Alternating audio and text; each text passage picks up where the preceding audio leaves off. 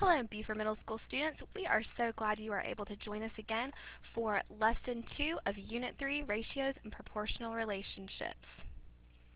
Our last lesson we talked about ratios, and just remember that ratios are simply a comparison of two things. Today we're going to talk about a special kind of ratio called a rate. Find your guided notes and please fill them in accordingly. A rate is simply a ratio of two quantities that are measured in different units. A special kind of rate that we're going to talk a lot about during this unit is called a unit rate. A unit rate is a rate that has a denominator of 1 unit. Below are some examples of unit rates. These are the three different ways you could write them. We have 15 miles over 1 hour, and the way you would say it is 15 miles per hour. 15 miles with the backslash also means 15 miles per hour, and then finally with the words 15 miles per hour, where per means for every 1 unit. Let's try an example of finding a unit rate. This example is about kudzu. It says during peak growing season, the kudzu vine can grow 6 inches in 12 hours. What is the growth rate of kudzu in inches per hour? First, we're going to write the rate comparing the inches grown to the hours it took to grow. Now, I know that, and I highlighted it in my problem because inches comes first and hours come second. So when we write our ratio, we are going to compare inches to hours. Next, we're going to go back to our problem and find the numbers that correspond with each unit. So we have 6 inches and 12 hours. So I'm going to plug in a 6 in the inches position and a 12 in the hours position. Next, we're going to rewrite the fraction so that the denominator is 1.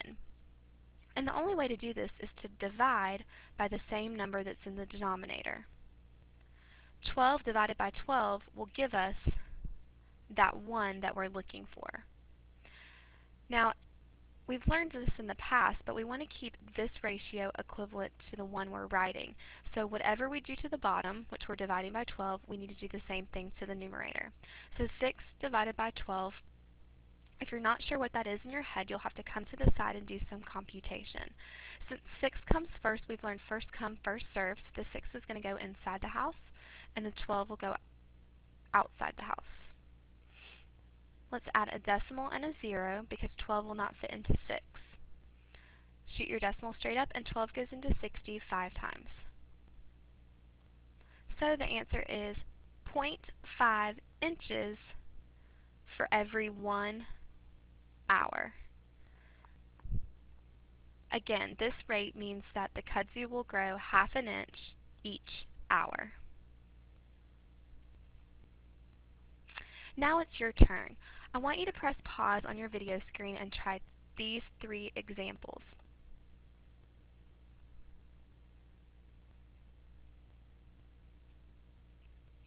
Good job. Now check your work. For the first one, dollars comes first and hours comes second. So when we write our unit rate, we want to put dollars in the top of our ratio and hours on the bottom. You always want to write it in the order that it's written. We have $54 in 6 hours, and we want to convert this ratio to a unit rate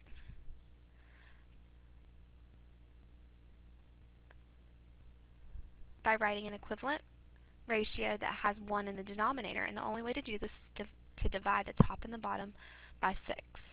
6 divided by 6 gives us 1. Again, our denominator is hours, and 54 divided by 6 is 9, and that's our dollars. So this is $9 per hour. The next one, we have miles in our numerator because that comes first. Days will be in our denominator. 68 miles in 4 days. So to find the unit rate, or how many miles they went in 1 day, we're going to divide the top and the bottom by 4. 4 divided by 4, of course, gives us that 1 day that we're looking for. And 68 divided by 4 is 17. So this unit rate is 17 miles per day. And then your last example We have cups in our numerator and servings in our denominator. So we'll fill in a 2 for every 8 servings. We want to convert this to a unit rate, so we're going to divide the top and the bottom by that same number that's in the denominator. 8 divided by 8 will give us our 1 unit that we're looking for. That's 1 serving. And 2 divided by 8 is 0.25. So the answer is 0.25 cups per 1 serving. Next, we're going to talk about average speed. If you know the distance traveled and the travel time for a moving object, you can find the average rate or average speed by dividing the distance by the time. This is a formula you will need to memorize not only for this unit and this subject, but for other subjects as well. You'll see this formula a lot in science and in math. A lot of teachers like to abbreviate, so you'll see R equals D over T. The average rate is your speed, and that's equal to distance divided by time. Let's try an example of finding average speed. And we're going to use that formula R equals D over T, where R is the average speed, is the speed. The skater took 2 minutes and 30 seconds to complete a 1,500-meter race. What was the skater's average speed? First, we're going to use our formula to find the speed. So I'm going to write R equals D over T. And then we're going to just fill in the things that we know. Now we know the distance is 1,500 meters. So I'm going to put that in the numerator of my ratio, or my equation. The time is 2 minutes and 30 seconds, but we have a problem here. We have minutes and seconds. So what we need to do is rewrite the time so that the units are the same. 2 minutes, we know that there are 60 seconds in 1 minute, so we can do 60 times 2, which gives us 120 seconds. And then we'll add those other 30 seconds for a total of 150 seconds. Always make sure your time is in the same unit.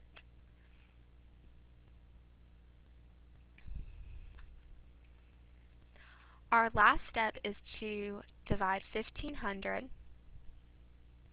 first come, first serve, divided by 150. That will go 1 time. 0 left over, and 150 goes into 0, 0 times. So the answer is 10 meters per second. That is the skater's speed.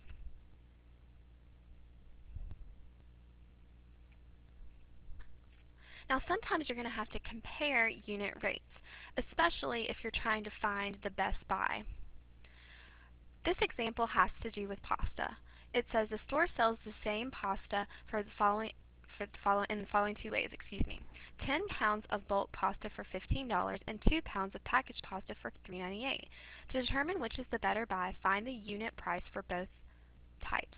So we're going to find the unit price by doing the cost per pound. So we're going to have our cost in the top of our ratio and our pounds in the bottom of our ratio. For the bulk pasta, our cost is $15 for 10 pounds of pasta. Now to find the unit rate, you simply want to divide by that same number that's in the denominator, because 10 divided by 10 is what's going to give us our 1. Again, this is our pounds in the denominator's position. Now whatever you do to the bottom, you've got to do the top. So 15 divided by 10 is 1.5. So that's $1.50 per pound. That's for our bulk pasta. Now we're going to look at our packaged pasta. Again, we're going to put the cost in the numerator's position. So the packaged pasta is $3.98, and we're getting 2 pounds. So we'll put the 2 in the pounds position. We're going to divide the top and the bottom by what number? You guessed it, 2. Very good. 2 divided by 2 gives you 1. And $3.98 divided by 2 is $1.99. So for the packaged pasta, you're going to be paying $1.99 for every pound. So by looking at these two unit costs, you can see that the bulk pasta is the better buy because it is cheaper per pound.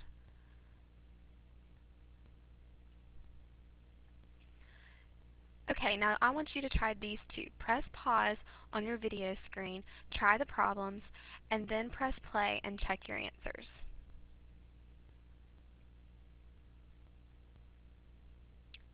Good job. Now check your work as we do it together. The first question says, what is your average speed? So right away I know I'm going to be using that formula that we learned for speed. Rate is the same as speed, so the speed equals distance over time.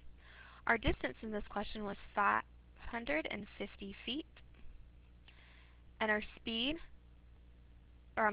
time was 1 minute and 40 seconds. Again, we want this to be in the same units. We know that 1 minute is 60 seconds plus the 40 seconds for a total of 100 seconds.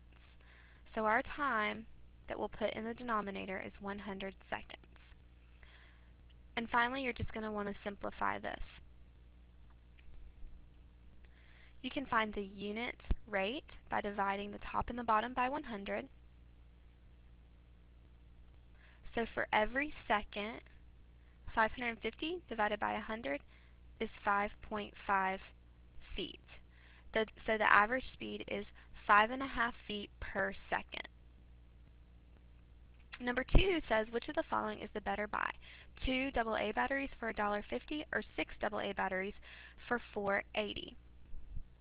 Again, we're looking for the cost per battery. So we're going to put our cost in the numerator and our batteries in the denominator because we want to figure out what's the best buy per one battery. So let's start with the 2 AA batteries for $1.50. We're going to put $1.50 on the top because that's our cost, and we're going to get 2 batteries for that cost. Now to find the unit price, you need to divide the top and the bottom by the same number that's in the denominator.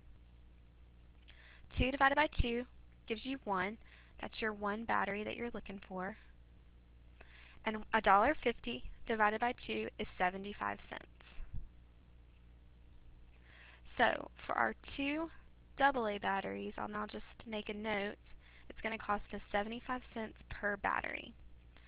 Now let's find the unit rate for the 6 AA batteries. It's $4.80, and you're going to get 6 batteries. So we're just going to divide the top and the bottom by 6. That's going to give us our unit rate of 1 battery, because 6 divided by 6 is 1, and then we'll do 4.80 divided by 6, which is 80 cents. And that was for our 6 AA batteries. So the question said, which of the following is the better buy? And of course, the 2 AA batteries is the better buy because it's only 75 cents for each battery. And that concludes today's lesson. Congratulations. See you next time.